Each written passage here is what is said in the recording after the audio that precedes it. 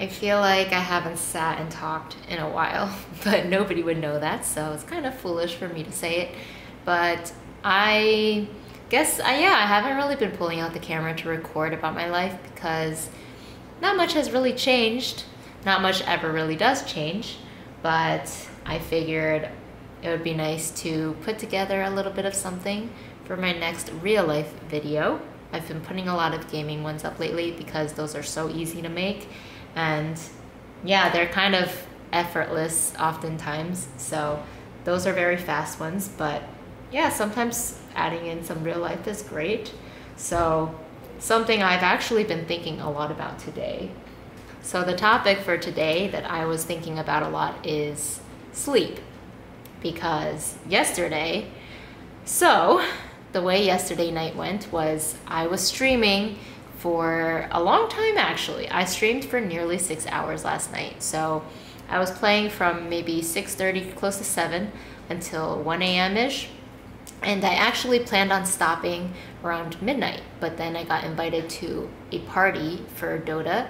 And for me, I don't get invites to play with others often anymore for Dota. So whenever I do, I kind of like to not miss the opportunity to play. So even though I was planning on going to sleep, I decided to play one game. And even still, I feel like it ended around 1 a.m. Maybe by the time I was in bed, it was slightly after 1 a.m. But the thing is that I am a little bit surprised about, and I think it might just be specific to me. I feel like I got around 7 hours of sleep last night, but today, even now, I feel so sluggish. I feel like dazed. The entire day I felt dazed and no energy and just feeling kind of crappy. Surprisingly, a lot worse than I expected for 7 hours of sleep. So I started thinking about it a bit more, and I just think that maybe it would be in my best interest outside of Dota events to try to make sure I get 8 hours of sleep, because the way I try to see it is, even though that one game of Dota might have been really exciting and all of that, look who we have here. Milo. So yeah, even though that one game of Dota might have been really fun at the time, and it definitely was, I don't think it's worth it to play something like that and sacrifice my sleep. And then I tend to notice my next day sort of gets ruined, because throughout the entire day I'm tired at work, and if I'm tired at work, I tend to think about less pleasant things like, oh, I don't want to be here. I end up thinking about that throughout the entire day, and then it just makes work drag a little bit more. And even when I come home afterwards for work, I just have less energy, less motivation to do stuff, because I just keep thinking about the fact that I'm tired. So I was starting to think that maybe I can try something where for an entire week, at least all the weekdays, I would try to make sure that I would get at least 8 hours of sleep. And that basically means I should be in bed more than 8 hours in advance, because I'm not gonna fall asleep right away.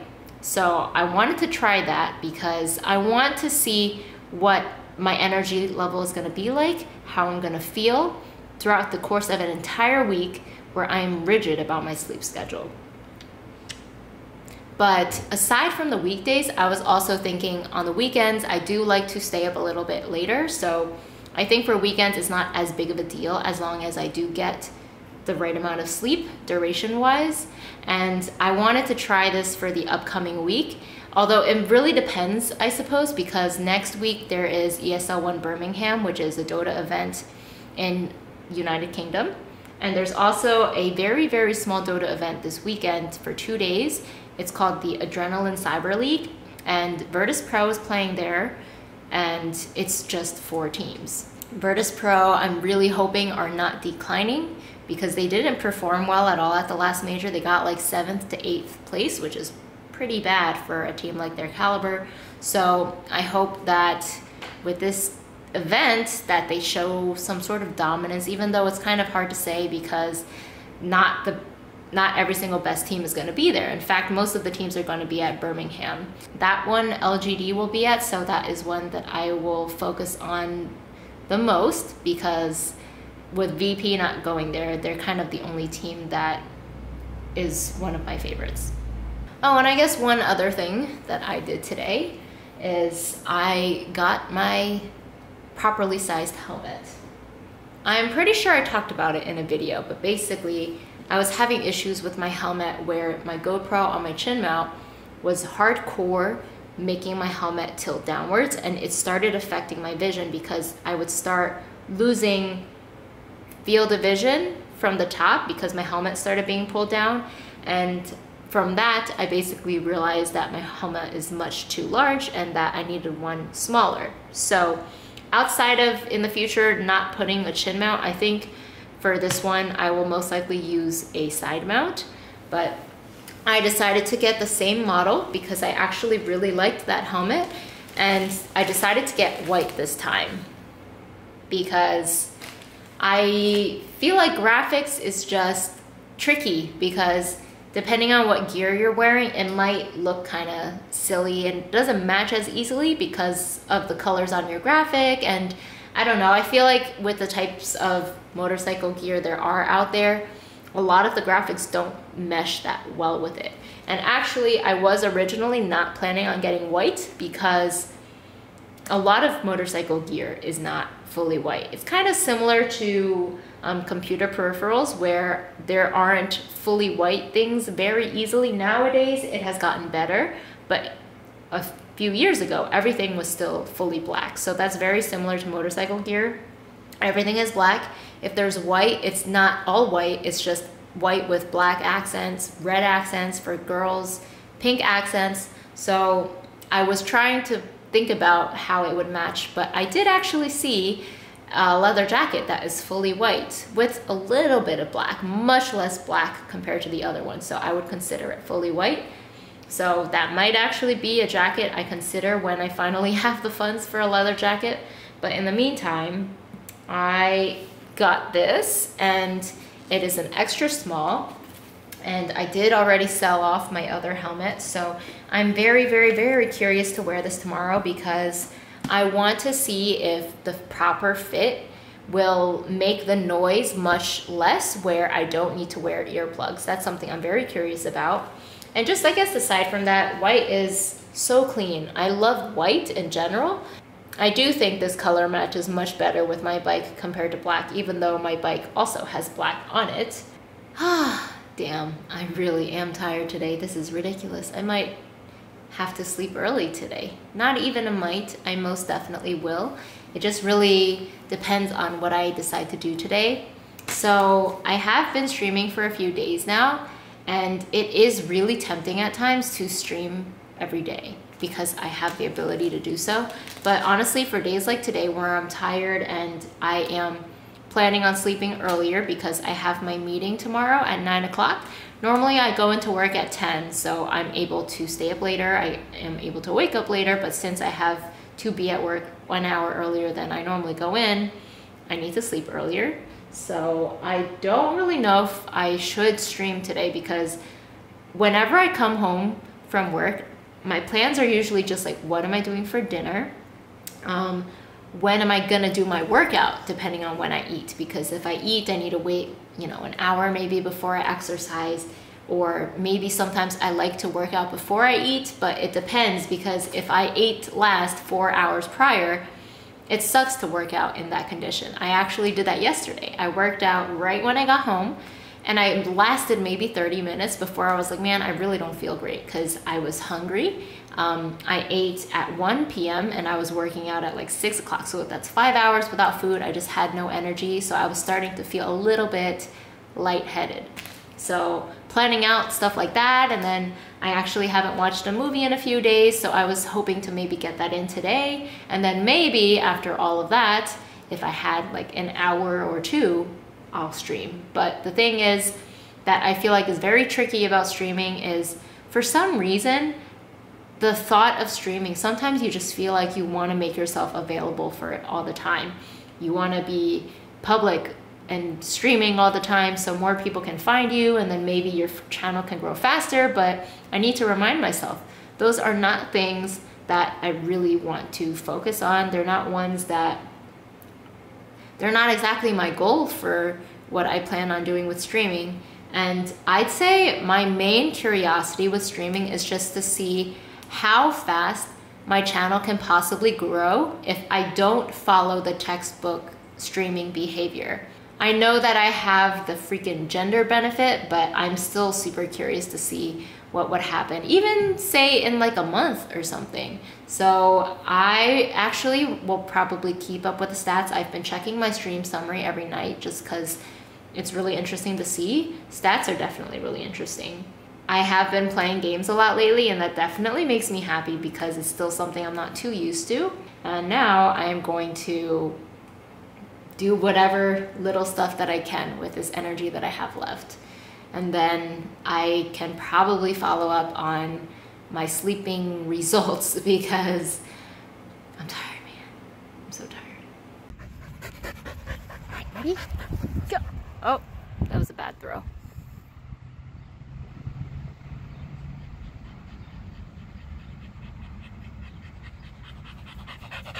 Yeah. Oh, watch your face. Keep go hitting my phone.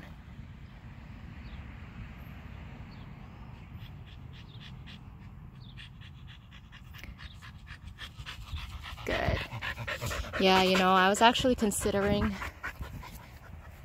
bringing like a ball or something with me. I just don't like carrying stuff when I walk her, so I kind of just walked here without many plans. I wanted to check out this park, but I just always get paranoid there's people here, so hey. So even if I got here, if there were people here, I probably wouldn't have stayed, but since there's absolutely nobody here, I figured it would be a good idea to let her run around, but I think she's getting tired. And I don't have water on me. Oh, whoa, whoa, whoa. Ah. Okay. Go. Maybe just a little more. And then we go back. She's getting tired. First, we have basically been home the whole day.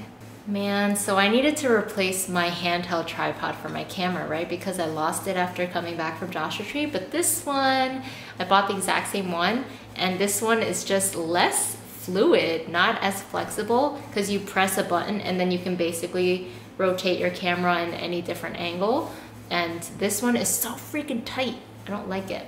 So yeah, so far today, I have been watching movies because I have actually been streaming a fair amount of hours, and I think in general, freaking Milo.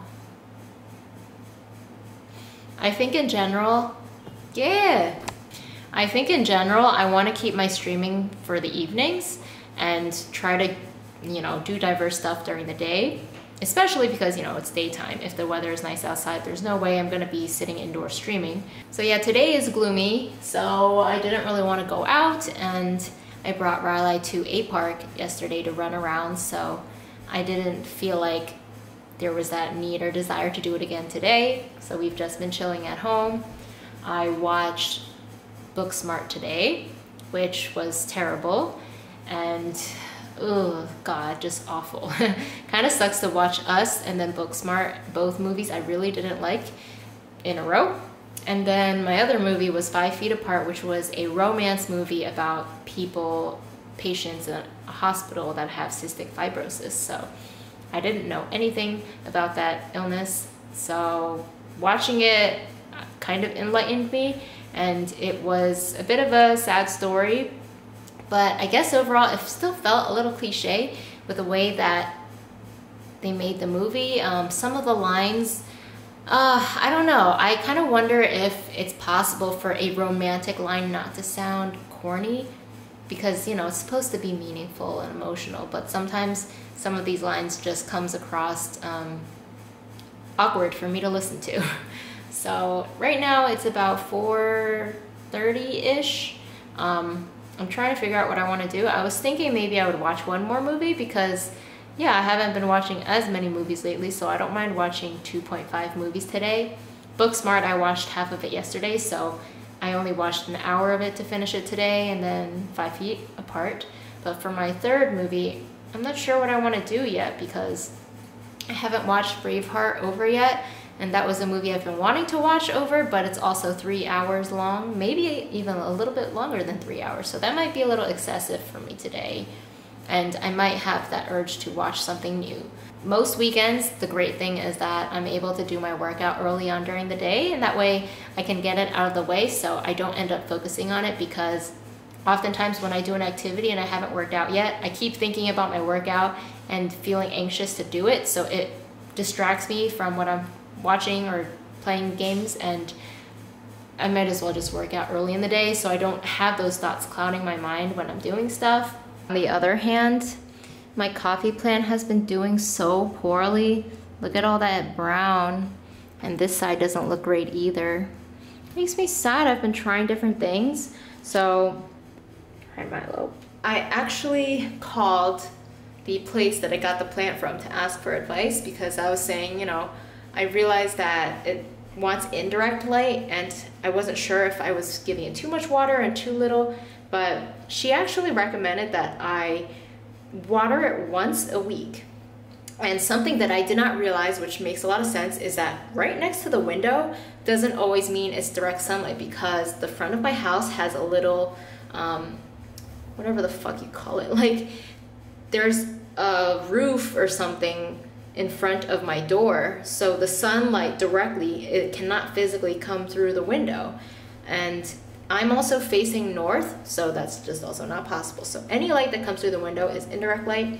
So I put it directly in the window, and I've been watering it much less, but I don't know how long it takes for the plant to recover from its bad state. So it really does make me sad.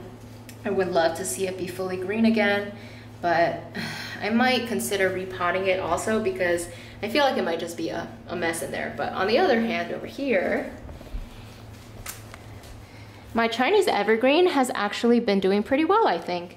I think that this leaf up here might be new growth, because a couple days ago it was like rolled up like this, and now it's full.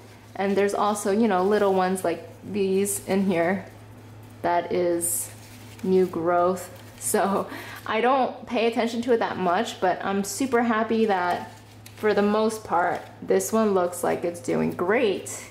And that gives me hope, at least. If both of my plants were dying, that would be such a nightmare. So I'm sitting in the middle of the couch because Milo's taking up the right side and Riley is taking up my left. So hopefully the lighting over here is not as terrible. I have some rotisserie chicken that I'm eating, but I have just been crying a lot from the movie I was watching. I was watching Blue Jay. It's a movie written by Mark Duplass, and I've seen several of his work in the past before, and I usually really like his creative direction and stuff like that. So God, it sucks. I hate it. Why are we designed to get stuffy noses when we cry? Oh, it's always such a frustrating thing for me, because I feel like there's such a negative downside to crying, because I don't like dealing with the stuffy nose, but at the same time I don't think it makes sense to suppress it. So yeah, the movie was very similar to Before Sunrise, After Sunset, Before Sunset, that whole series with Ethan Hawke and Julie Delpy. But basically Mark Duplass and Sarah Paulson were basically the only two actors in the movie, and they played childhood sweethearts that meet up many years later, and basically the movie was just one day of them together. It's very similar to Before Sunset, where what you're watching is just them clicking, interacting with each other, and it's so sweet to see that, because at least in this one it's like years later and you just see how they're still so compatible. They have the same sense of humor and they still care about each other a lot. So it was sweet, and it made me cry a lot, and I'm still feeling emotional over it. So I'm in a mood right now where I was thinking of playing a game or streaming, but I probably don't want to while I look like this. And I don't know, my motivation is kind of low right now, mainly because I feel like when I get in this mood, I kind of want to just relax, and watching is much less effort than gaming at times. So if I were to play Dota, it would be ranked, and that takes a lot of brain power. So I don't know if I'm in the mood for that right now. I'm kind of tempted to get bubble tea, but I got some yesterday, and right now I feel like I'm in a really great